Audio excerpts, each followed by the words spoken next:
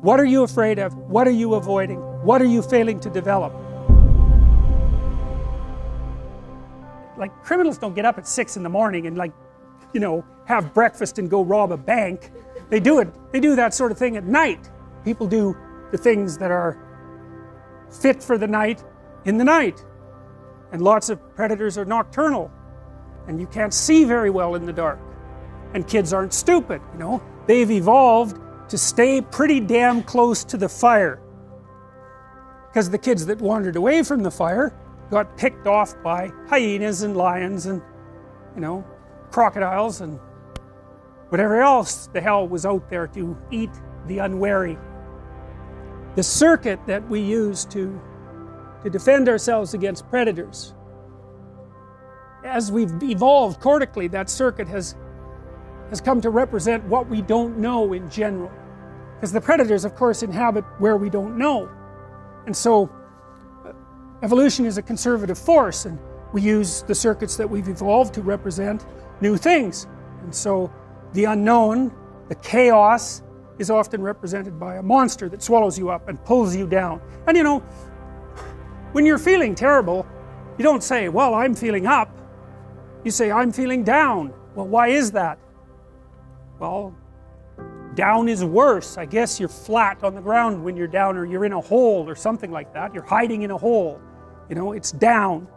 And you're threatened by something, you know. Maybe you're threatened by your own inadequacy. That might be part of it. Maybe that's partly what you imagine as a monstrous force, because, you know, your proclivity towards procrastination and your weakness of character is part and parcel of why you happen to be in the underworld. And that's the underworld, the mythological underworld. That's where you go when things fall apart. And if you understand that, if you know that that's what that means, then you have one of the keys that opens up ancient stories to you, and you understand things. Your life can be organized, going very well, and then something comes up, and poof, everything changes. Some axiom that you were living by, and it might be the existence of a partner, it might be a job, it might be your health, any of those things, gone. And you go somewhere when that happens. You go somewhere. It's a state of being. You're still in the same world, but it's not the same at all anymore. Everything about it is different. It's all negative and dark, and you don't know what to do. You're confused. And so, what do you do down there in the underworld when things have fallen apart? Especially if it's the worst possible case scenario and you realize that you actually had something to do with your demise.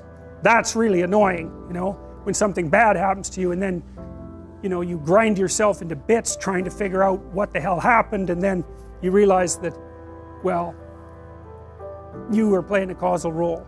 Now, sometimes you're so depressed you assume you're playing a causal role, and you weren't. It's not easy to figure out by any stretch of the imagination. And it isn't that everyone who does something terrible is at fault for it, but sometimes you find that you were off the path somehow, and maybe even that you knew it and you didn't attend to it, and that's why all of this hit the fan. And so then down there in that chaos, you decide that you're going to do what you're supposed to do instead.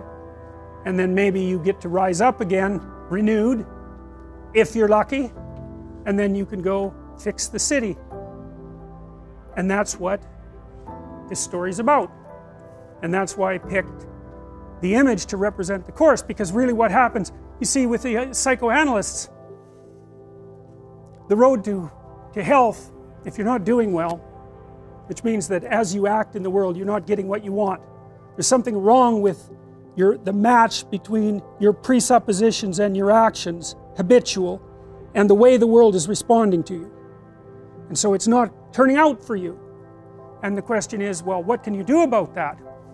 And one answer might be to examine yourself for presuppositions and action patterns that are not serving you well, and to find out what they are and what to do about them. And maybe some of that is, maybe you're not moving forward because of fear, and maybe that fear is grounded in terrible experiences that you had in the past that you've never been able to understand.